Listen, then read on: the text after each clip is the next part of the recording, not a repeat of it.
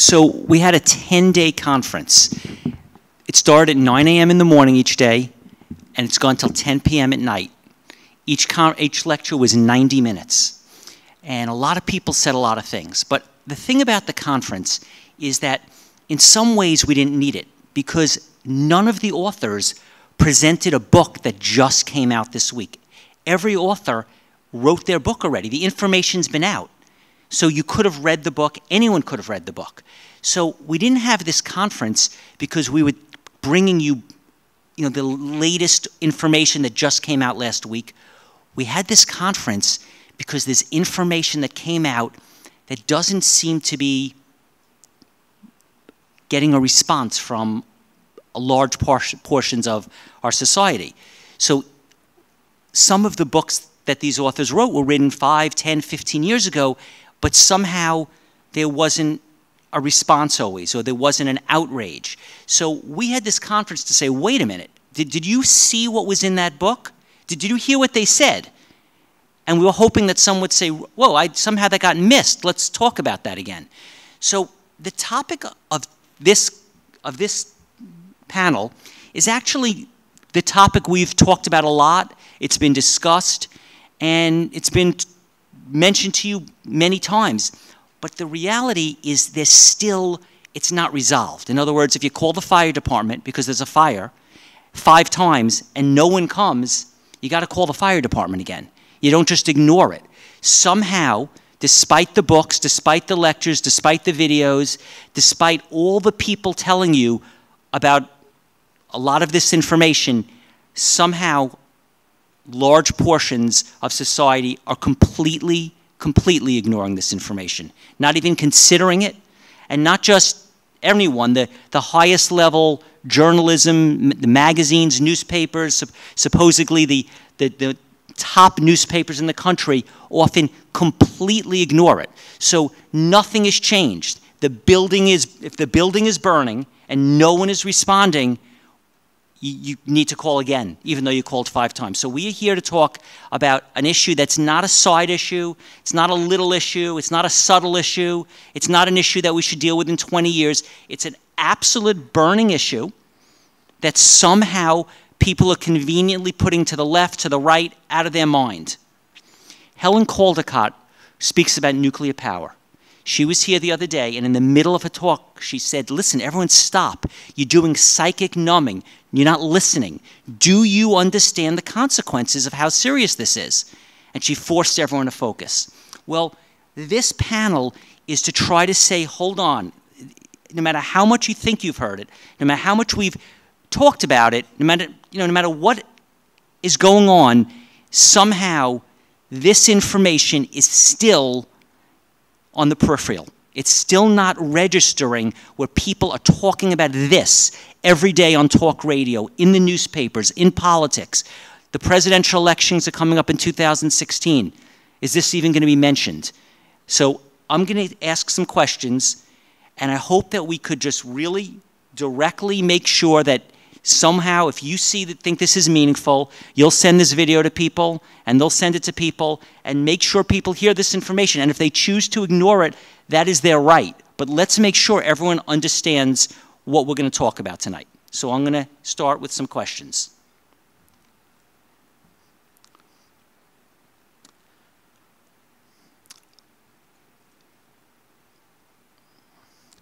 I guess before I start, why don't each of you just give maybe a quick hello and just maybe your just quick thoughts on my opening comments before we go into the specifics, if that would be okay.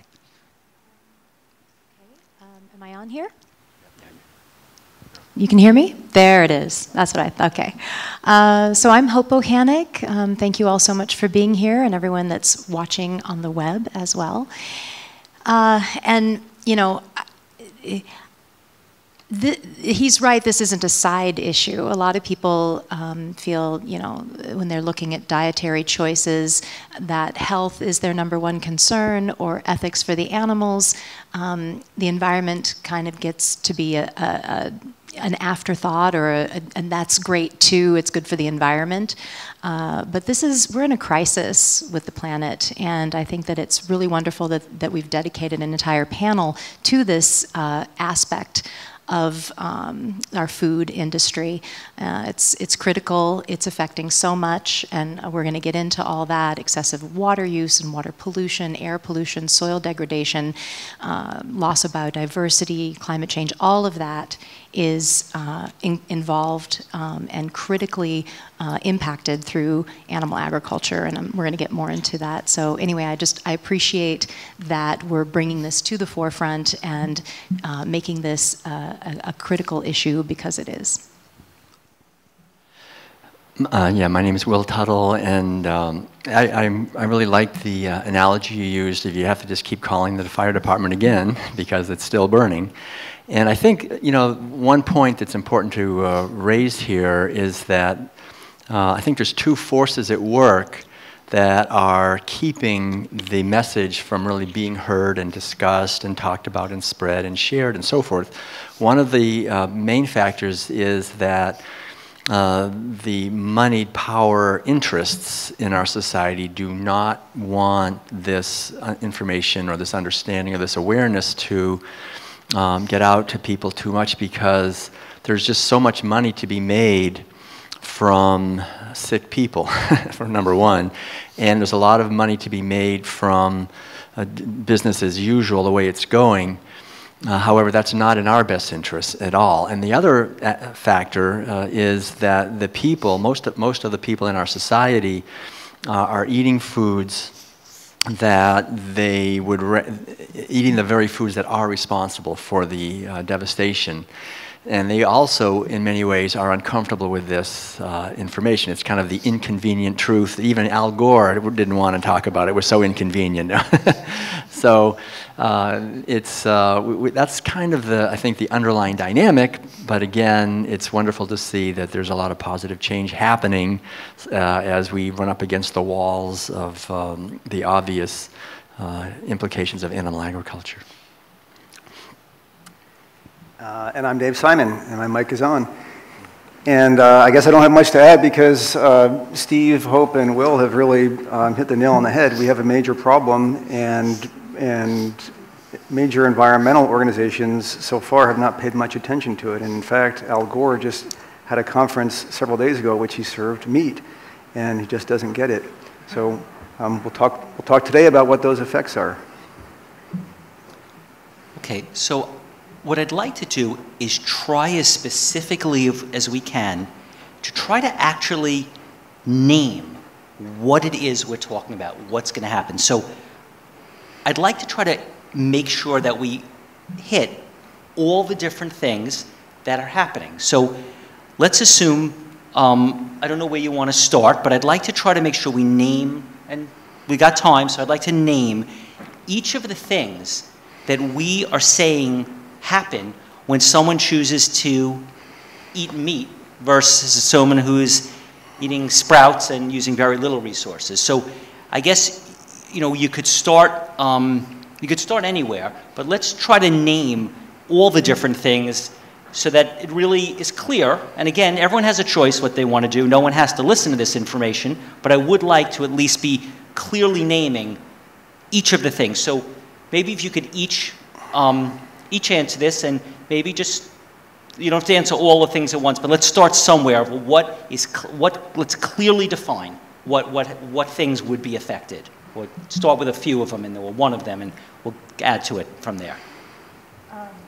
Well, the list that I had was, you know, like I just said, we've got climate change, water resource wasting, water pollution, air pollution, soil degradation and biodiversity loss, species loss. You know, there's so much. So. Okay, so we'll go ahead and jump in here. And I think one of the things that we hear quite a bit about lately is climate change. And again, what's been neglected very obviously is any discussion of animal agriculture. We're told that we should change our light bulbs and buy a Prius or something. But actually, the research that's been done, not only Livestock's Long Shadow, which was a United Nations study that kind of shocked everybody, saying that animal agriculture is responsible for 18% of all the greenhouse gases that humans are creating, more than all the transportation. And then later, Robert Goodland and Anhang from the World Bank did a study for the World Bank, and they said that's way too conservative. It should be more like 51%. And so these are shocking statistics if they're true, and I think there's a lot of indication. Some researchers say that maybe even the 51% is conservative when you consider the devastating impacts of animal agriculture, that so much grain has to be grown, that these animals are emitting enormous amounts of methane, which is considered to be about 70 times more potent as a greenhouse gas than carbon dioxide, and nitrous oxide also, which is maybe 300 times more powerful than carbon dioxide, and cutting down rainforests, which really are the lungs of the earth, and destroying, overfishing the oceans, really causing devastation to coral reefs, and the oceans are also another of the lungs of the planet too, that are being destroyed by nutrient-rich runoff that's causing dead zones and so forth. So we see animal agriculture compounds the problems in so many ways, and climate change, I think, should be one that we're really aware of. Al Gore, bless his heart, he did go vegan, even though he did it very quietly finally.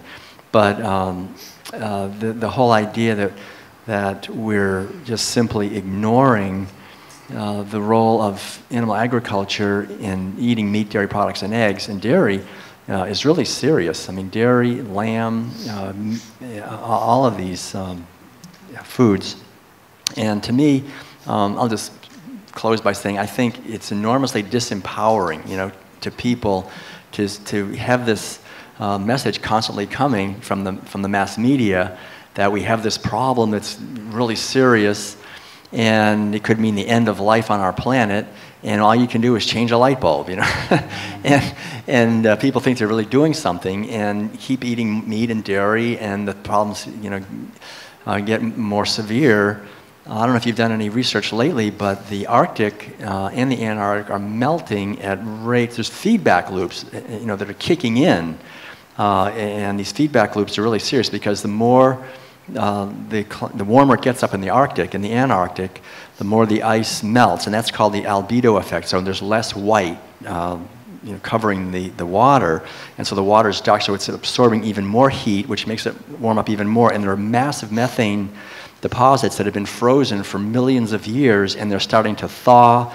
People say when you take a boat up there, just a few years ago, it was just like normal water, but now it's like fizzing. It's just fizzing with methane bubbles pouring out, millions and millions of gallons of methane, and this is very powerful greenhouse gas. So we're already, some scientists say we may have already gone too far. We don't know, but it's really an emergency situation in the sense that these are positive feedback loops that we have started by what we've done already. So we should really be getting the message out that it's important for us to reduce the amount of meat and dairy we're consuming so that the environment can heal, the climate can be restabilized again. Well, if I could, I thought we were being very broad, but I guess we're getting in specific about climate change. So if I could just say a few things about that. Interestingly, what do you think the Pentagon, the World Bank, the Union of Concerned Scientists, and Greenpeace all have in common? The Pentagon and Greenpeace have something in common. They actually do.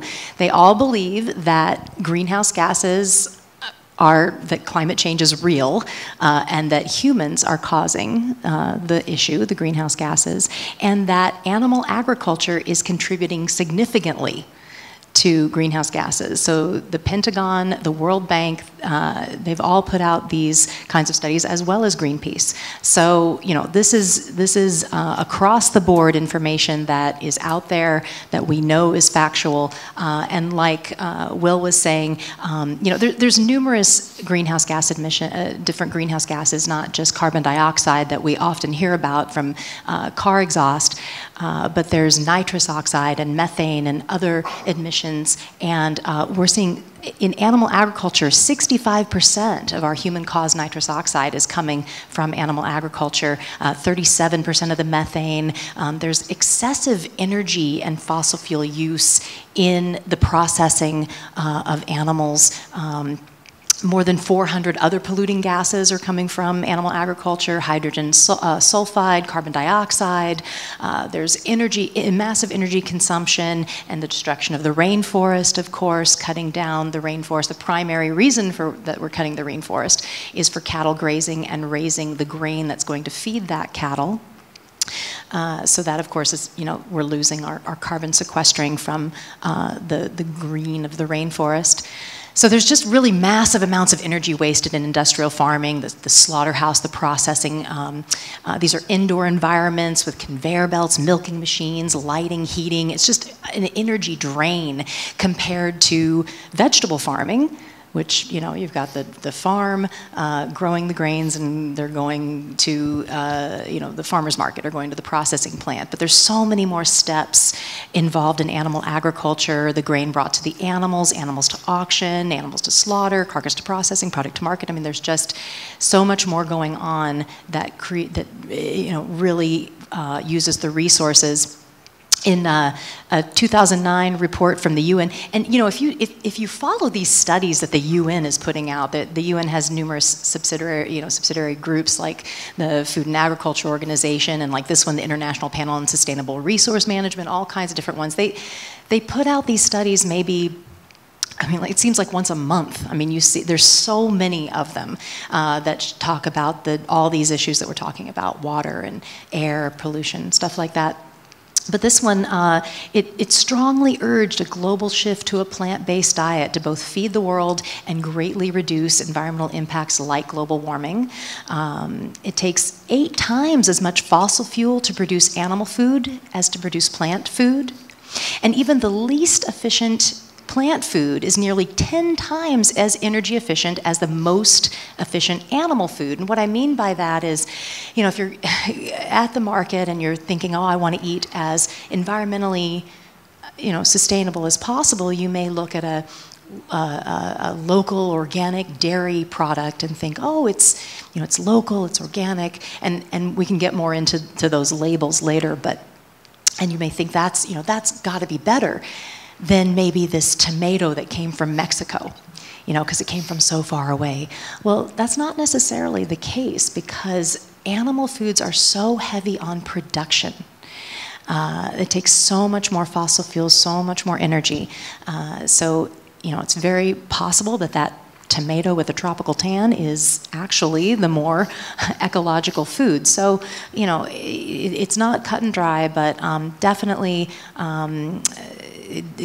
animal foods are so much more heavy on production. I'll finish with this. There was a study in the University of Chicago that found that consuming no animal products is 50% more effective at fighting global warming than switching from a standard car to a hybrid. So our food is really, really, really impactful. That's where we need to be looking to reduce our impact. So, Dave? Oh, you have the other perspective that I would add on the climate change issue is that if there were only a few thousand humans on the planet, it wouldn't really matter what we ate or how we produced it. But there are 7 billion people on the planet. There are expected to be 11 billion people by 2050. In this country, we have doubled our meat consumption since about 1935. We've gone from about 100 pounds per person per year to just under 200 pounds per person per year. And worldwide, the trend is the same. People in every country are increasing their meat consumption. There's been a slight dip here in the past couple of years in consumption. There is cause for optimism over that. However, I think that might just be related to price, because prices have gone up in connection with drought conditions in Western states that have caused feed crop prices to rise. So I think that what might happen when prices stabilize is we'll see consumption continue to go up. Nevertheless, if we could dial back our consumption levels to a reasonable level, say where we were in 1950, which would be about a 44 to 45% reduction, that would have the same effect on greenhouse gas emissions in this country as garaging all of our motor vehicles and motor vessels. That would be huge. And all we would have to do is go back to the level of meat that we were eating in 1950. And by the way, in 1950 in this country, 1 in 8 people was obese. Today that figure is 1 in 3.